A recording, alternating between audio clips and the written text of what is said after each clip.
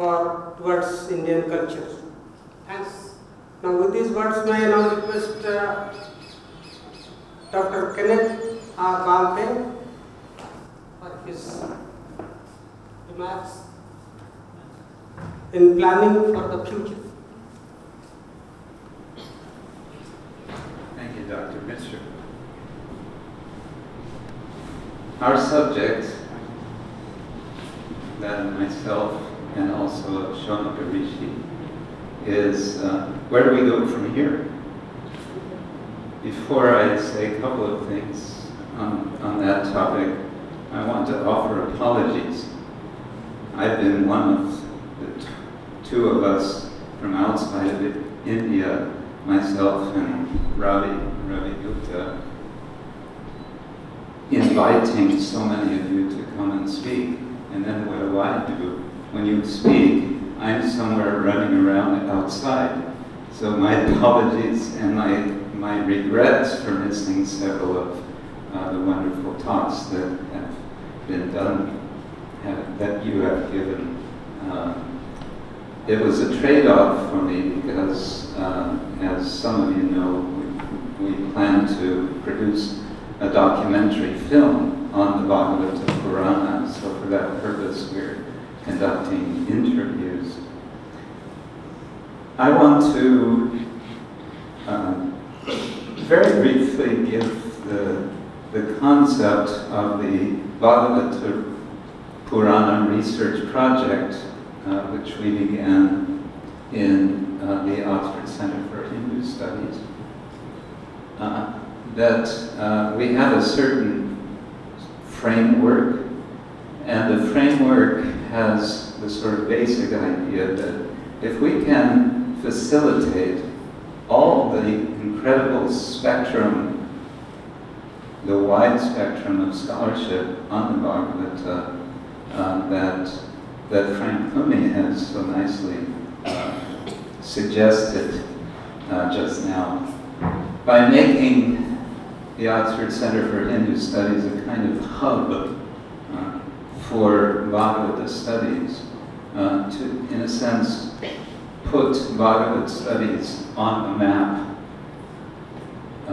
and to make it understood, oh, you're interested in Bhagavata Purana studies, well then, you have to go to the Oxford Center of Hindu Studies. If for no other reason, the hope is, the idea is, there you will find out what has already been done and what is being done, so that you're not doubling up on what has already been done before.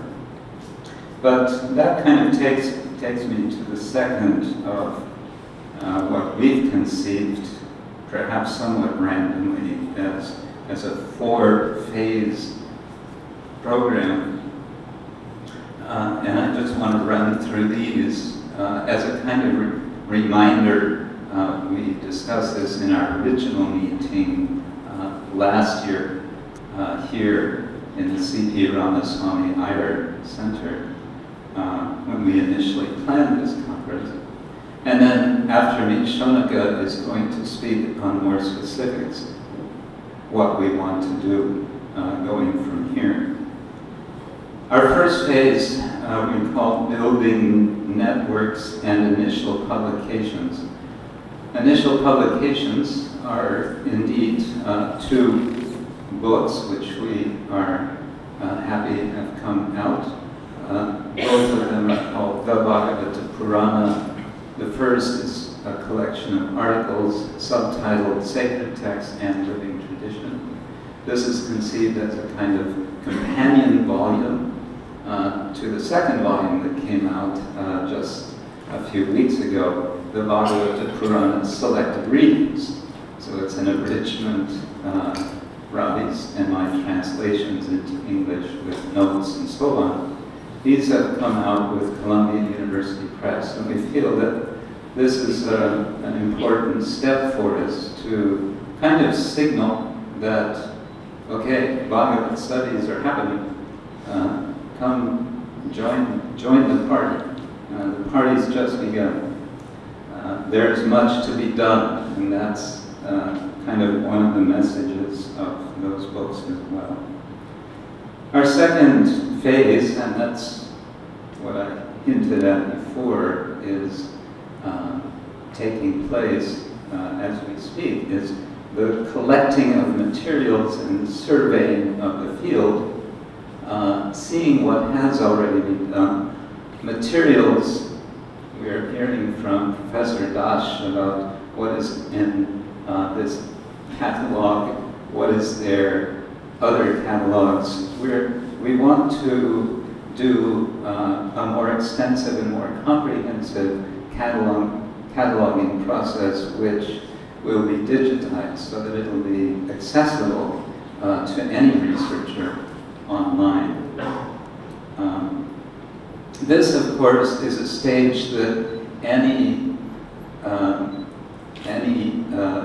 doctoral dissertation candidate would like to have available. Someone who's doing research in any field, they first have to survey their field, what has been done. So we want to make that process as easy as possible, so to say, for any scholars who want to study the Bhagavata or anything related to the Bhagavata. The third phase we conceive is very much focused on text. I remember hearing years ago, or reading, I think it's in a footnote, perhaps it's in Tagari's translation, that there are some 80 Sanskrit commentaries on the Bhagavata. So where are they? We want to find whatever is there. But then, when you have them, what do you do with them? Well, one thing you want to do is try to find out, indeed, from which schools are these coming. And it occurred to me, as Professor Das was speaking, it seems to me one step is to take one of these commentaries and go to the traditional pundits of a school and ask them, does this look like it's coming from your school? Do you recognize the style, so to say, the philosophical, theological thought, direction, and so on? So translation and analysis, but as has been obvious in this conference, the textual dimension, the Sanskrit textual dimension, is only one dimension of the Bhagavata. And so all of the other dimensions need to also be somehow registered, and it has to be available for scholars as far as possible, again, to know what is being done. And then finally we have the idea of synthesis and wider engagement. By wider engagement, I would say, for example, comparative work regarding other religious traditions, also philosophical traditions, certainly, Indian philosophy, so many areas that can be engaged with. One that I'm particularly interested in is the pedagogical potential of the Bhagavata Purana.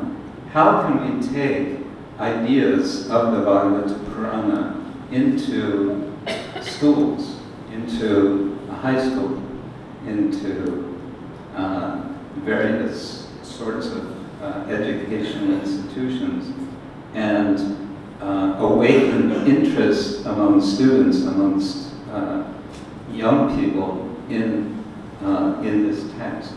And this is one reason why we're doing this documentary film. Today is the age of film. Who reads a book anymore, right? So if we can awaken interest through a film, that it's worthwhile to also crack open the book, then we hope something will be effective in this way. So I speak of 4 phases, but of course these are overlapping. And indeed this preparation of these books and preparation of the documentary film, this kind of crosses over from our first phase right into our fourth phase. I just come back to this basic point. We are trying, with the Oxford Center for Hindu Studies, to make a hub. I think that's the appropriate word for Bhagavata studies. And we want to facilitate, and we also need all the help that we can get from all of you, the scholars who are so qualified in so many ways. This is what will make it a success. So, I'll hand it over to John. Thank you very much.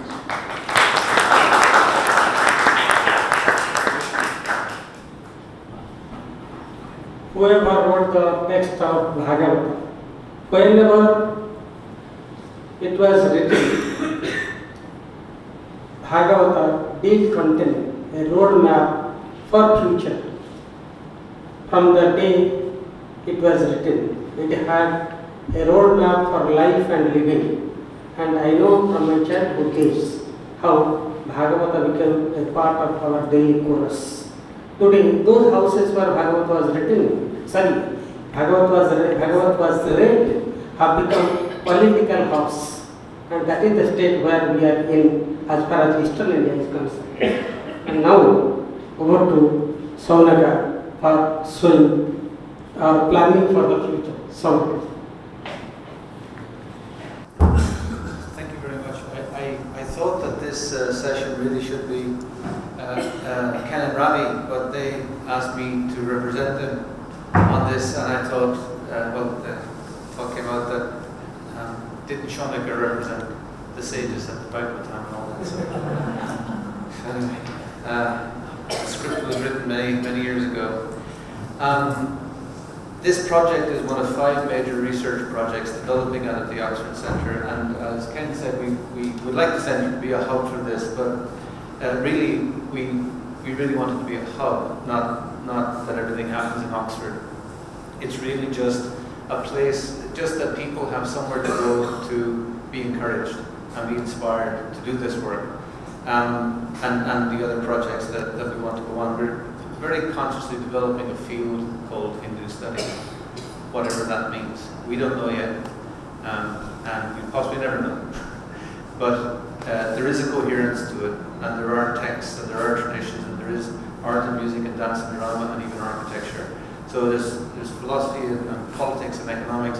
It's so multifaceted. And since our first conference, and this is the 6th international conference we've done, we've always been very careful to make sure they're multidisciplinary, to show the depth and the breadth of the traditions that we're studying. And this Bhagavata Purana project is no different. This project, as we see it today, the work for this started in India 3 years ago. We now have MOUs with 7 institutions here in India who are working on the project. Not all of them were represented at the conference here. So it really is starting to develop outwards. And it's not that any one institution can take on the funding for this. It's just too big. I really do think that the reason why the Bhagavata Purana has never been a major source of study before. Some individuals have obviously done excellent work, but as a project, it's just too big. We've heard how many Sanskrit commentaries there are, acharyas who've written commentaries on their own commentaries, and we curse them for it now. And in the vernacular tradition, there's so much in the vernacular tradition. And then when it hits the ground, it's dance and music and art and poetry. So it's just so big. So we need just to start to encourage by the work we do, by what we publish, and by showing people there has to be a certain standard to whatever we produce. So some of the practical things that are coming out of this conference in terms of where we go from here in the conference, there's a little bit of back work to this, but Professor Madhavi Narsaralai and her 2 students from Mumbai University, Sanskrit department, and Professor Shrikant Mahokar from the Vandakar Institute are joining up to do a number of things. One thing is to hold a symposium on Maharati Bhagavatam, And there's a number of scholars who are Marathi scholars, not English speaking, who they want to get involved in this. So this is a whole kind of new development. And there's a number of professors of folk and tradition who want to get involved in this as well. This could, as far as they're concerned, lead to a series of symposia and publications. And the other thing that they want to do, and we're very interested in the project, there's an older generation of scholars in this country who are very expert in the art of the critical edition, etc. And there's a younger generation of scholars who have no experience of this, and there's a generation in the middle who had no interest. And we're connecting these younger scholars from Mumbai University with the Bhagavata Institute so that they can go and the work that Madhavi and her students are doing to turn this into a critical edition, not simply a translation. And developing a whole new generation of scholars in India who can start to take this work seriously. And so we're doing this with under the auspices of Professor Bhagavata in the Bhagavata Institute. The Tamil Bhagavat tradition, so Guardianand Krishnan has very, she came up to me and said, what about the Tamil tradition? And I said, are you from Tamil Nadu? And she said, yes. I said, what about the Tamil tradition? So this is really how the project has to develop. She has a genuine interest, so let there be a symposium in Tamil Nadu, and she's very kindly volunteered to get this together, and I have great faith that she's the man for the job, as they say. So to do a symposium on this, again ending in publications or a symposia, and develop a team of people, and we have one member of that team has joined from the conference. Also the critical edition issue that I spoke about earlier, this is an ongoing discussion. The critical edition we have is mainly based on Gujarati texts, and there's so many other texts that need to be considered, and that requires research.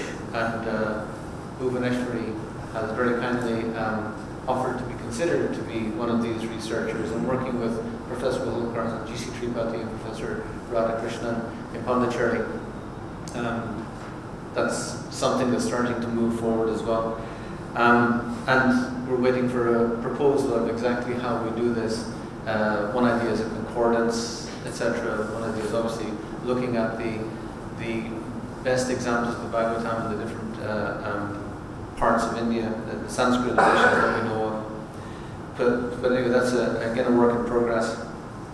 And then there's individual work. Dr. Radhakrishnan in Pondicherry is undertaking a critical edition of the Narayaniyam with a number of traditional scholars that he's in contact with in Kerala. Professor Mishra obviously is working on the work that he presented to us today. And there are other individuals as well who are coming forward with this. So, as I say, this is a work in progress. It's not that the OCHS has all the funding for this. Oh, sorry, I did forget to mention. Daniel and Nirja were in discussion about the possibility of looking at the pictorial tradition of the Bhagavat from texts and actually cataloging everything that we know exists. This is called a big project. So we can see if we start to subdivide, Bhagavatam itself is a big project, but even every subdivision is a big project.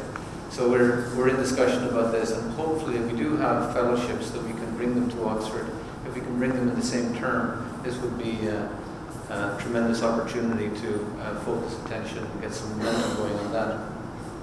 So as I say, very interesting things developing out of this conference and out of the symposia that we develop elsewhere. We hope more interesting things come.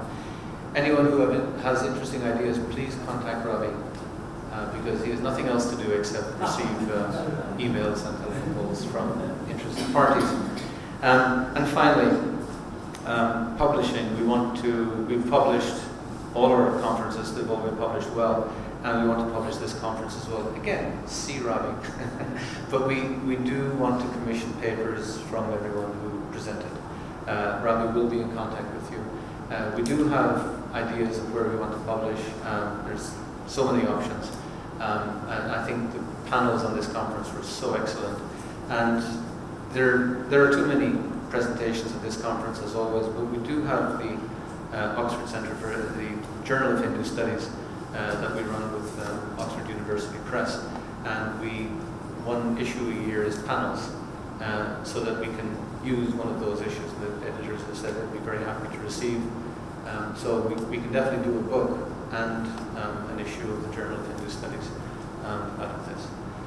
So that sounds all right.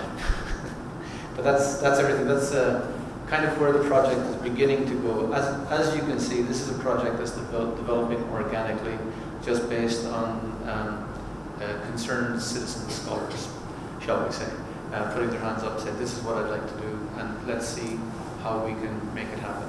And if it comes to funding, we'll always find funding. That's not the biggest issue. The biggest issue is just the enthusiasm, the passion to get this kind of study area going. And once it starts to go, it'll attract attention, particularly of younger scholars. And that's how these things work. And that's what's happened actually in this conference. So the more of this we have, the better. So thank you very much. And I'd like to thank particularly my two colleagues who I worked with for the last year, Professor Mishra and Dr. Nanda Krishna, for the wonderful work they've done at facilitating this conference.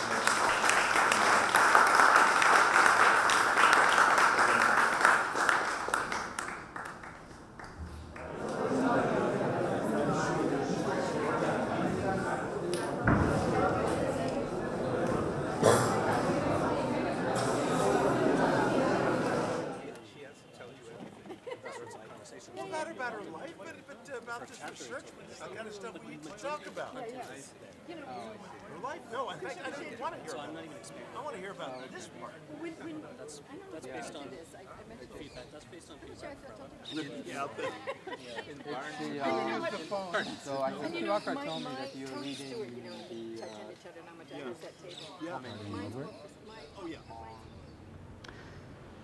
Our conference on the Bhagavata Purana is now over.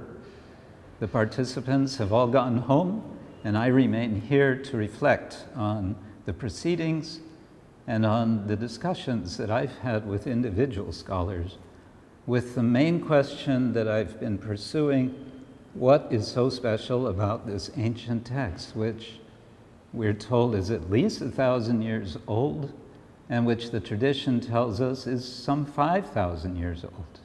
How is it that in the present day, in the 21st century, not only in India, but now more and more, all over the world, people are reading this text, they're hearing the text, there are performances of the text.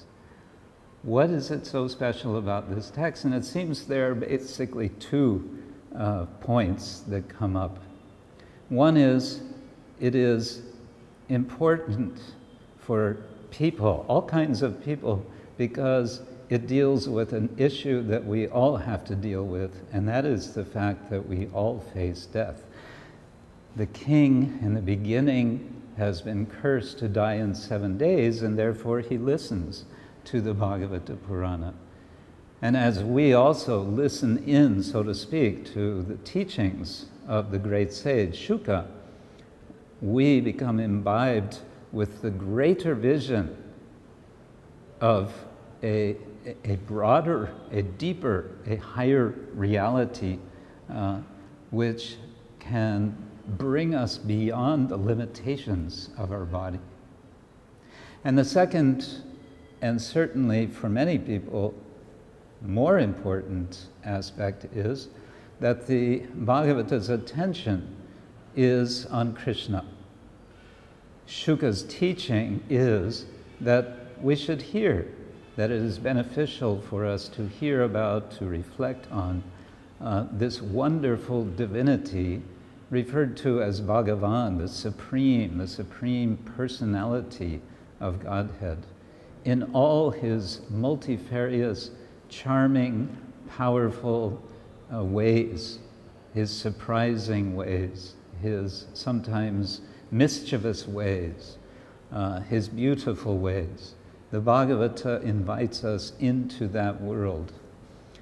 And so we can rest assured that it is worth our while to spend time with this work ourselves, to enter into this world for the possibility of a transformation of ourselves.